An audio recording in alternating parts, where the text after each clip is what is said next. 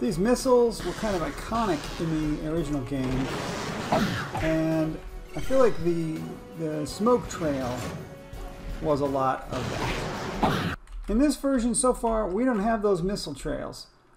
And I know I originally said that we didn't need them.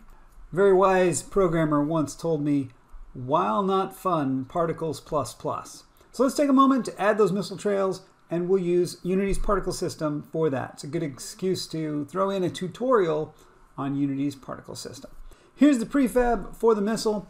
It's just a sprite with the missile script on it. Let's go ahead and add a smoke trail.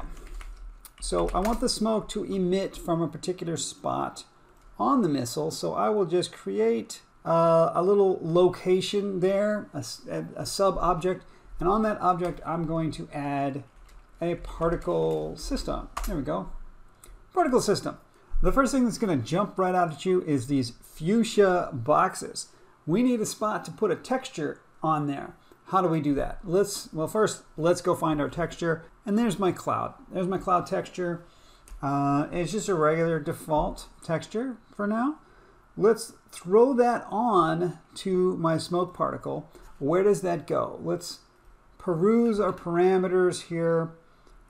Renderer has a material spot, but we can't put a cloud directly on there. We need a material. We need material. So let's create a material. I'll create it right here, I guess. Material. And what kind of material do we want? I think we probably want a particle. Standard unlit. Let's do an unlit. And then let's put our texture on there. Where does the texture go? It goes in the albedo slot. So let's see if I can just drag right there. Okay, that's pretty good. Let's put, let's call this the smoke material. Let's put that on our particle. We'll just put that right on there. There you go. That's a good start. But what about the transparency? The transparency, you know, that's not supposed to look like squares. It's supposed to look like little clouds. Let's fix the transparency on that material. Right here under rendering mode, we have our options. Transparent doesn't do what you'd think it would do. Cutout is really nice in some cases, but I want to be able to fade this out. And so I'm going to use the fade option. The edges, though, of the material don't look good. And I noticed that if I just go with Sprite, standard Sprite, that looks a lot better. So I'm just going to stick with Sprite. What's the next step? I want it to reproduce the effect that I had in the original game. And so, all right, the original game had this smoke puff effect on it.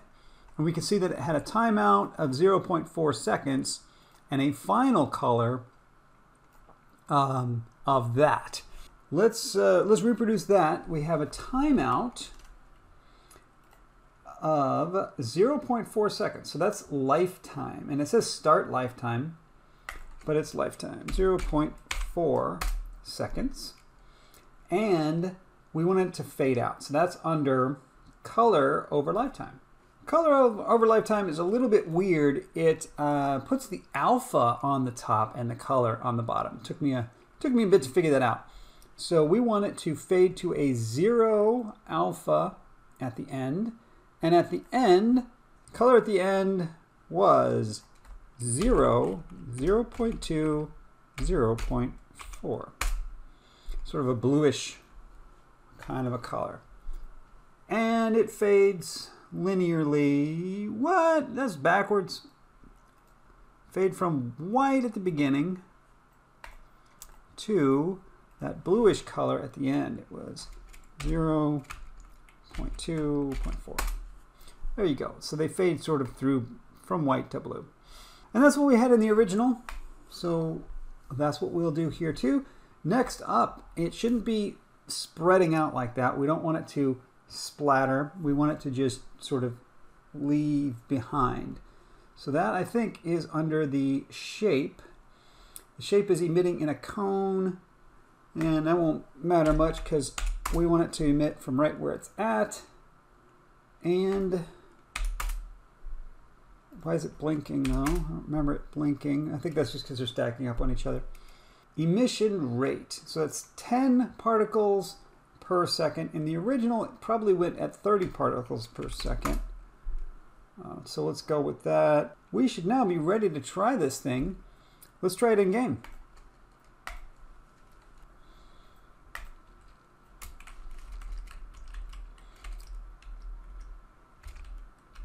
Oh no, the particles are emitting, but they're just staying right there in place, stuck to the butt of the rocket.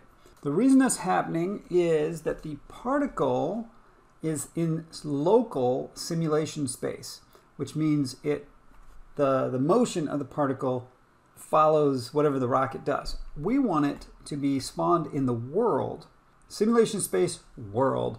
Let's check that out. There you go, not bad. I think it's particle's too big. It's too big. Let's make it, where's the size? Start size, right here. Let's make it 0.5. And the other thing I want to do is, in the original, I noticed that I would randomize the angle of each one at spawn time. So let's see if we can find that right here. Start rotation. So start rotation has an option, you can enter an angle, but I don't want that. I want to randomize. So random between 0 and 360. There you go. That's pretty much what we had in the original. I want to try a faster emission rate. Let's double that. And I do want to try a size over lifetime, where I want them to grow pretty rapidly.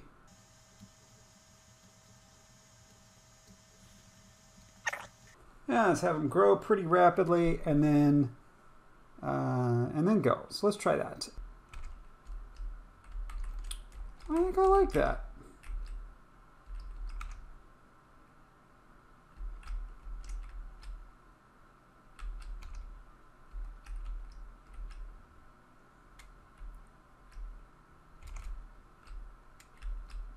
Yeah, I think that looks pretty good. In fact, maybe they grow a little too rapidly. Let's take this one and move it over a little bit. And this one we can move over a little bit like that.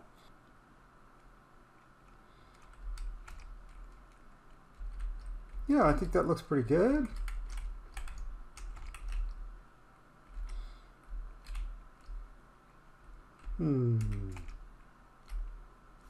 I think they start too small. Start too small. Let's take this and pull it up to about there. There you go. That's gorgeous. That is great. It's nicely improved even from what we had in the original. And looks like we got some fuchsia shaders on the enemy rocket missiles. Let's do the enemy rockets. Prefab weapons, enemy rocket. Smoke, renderer, wrong material. Let's put our smoke material on there. And I like that size over lifetime. Let's do that. And about a quarter.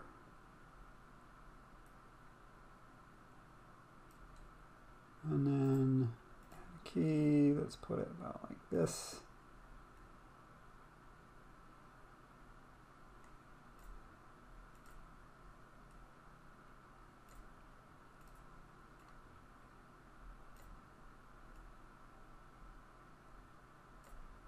Okay, how about that? Let's see the enemy rocket now. Those will turn into rocket guys. Oh, that's super nice. Look at that. Okay. I'm super happy with that. So that's particles for now. Should be a short one. I'll throw this into the edit hopper and get this out to you.